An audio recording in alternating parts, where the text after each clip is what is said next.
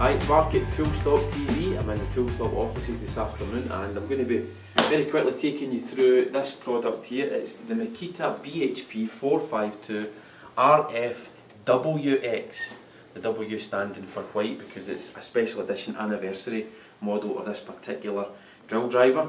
Let's just open the case up. One of the features you notice right away is the fact that it comes in this aluminium flight case, which is going to offer the tool some just outstanding protection, particularly when you see inside the case.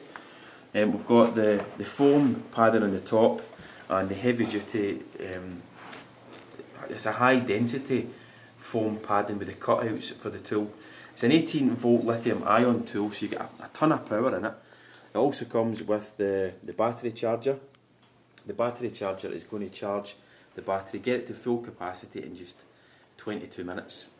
So let's have a look at the tool.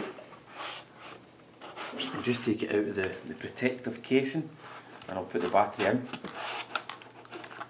Because it's a combi drill, it's going to drive, but it's also got the hammer feature. And in a moment or two we'll show you the drill in action with the hammer feature. Just working its way through a particularly heavy duty piece of concrete. Some of the quick fit features of the tool: the 2 speeds as you would expect, the forward and reverse. It's got the screwdriver mode with the 16 stages here on the clutch, and it's also got this is a straightforward drilling motion here. Okay, that's the 18-volt lithium ion battery in place. There's a job light as standard on these tools as you would expect, and it's got the white finish effect rather than Makita's usual sort of bluey green finish. That's because it's the special edition anniversary model, hence the W in the RFWX model number.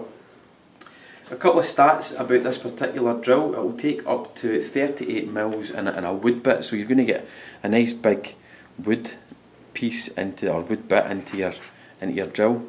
When the drill is in hammer mode, the amount of power it puts out is incredible. We actually had to double check this on the drill's spec sheet. It will give out up to 22,500 blows per minute, so it's just an absolutely incredibly compact but powerful drill when it's in hammer mode, and as I've already mentioned, we'll see a video of that in a second.